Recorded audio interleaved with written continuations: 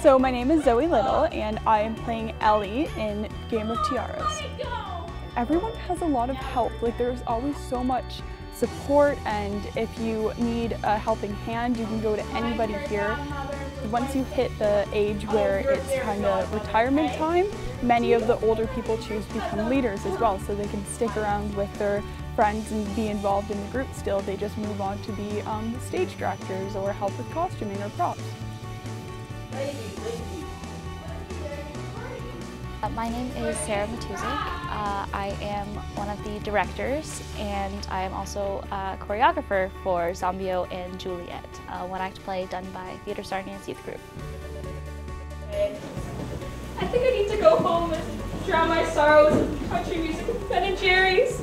Oh honey, me too. My role in the production, I am the director, so I kind of am in a leadership role for the kids, so I help them and teach them acting skills. No, I don't think I'm ready for that.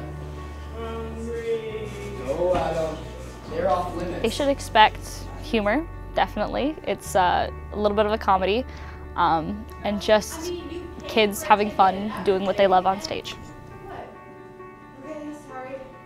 Shouldn't rant in front of the paying audience. Now, on with the show. First stop. Zombio and Juliet and Game of Tiaras are two upcoming shows at Imperial. You can get your tickets at the box office or at imperialtheatre.net. Tickets are only $10 and it's a once-in-a-lifetime opportunity, so you should not miss this show.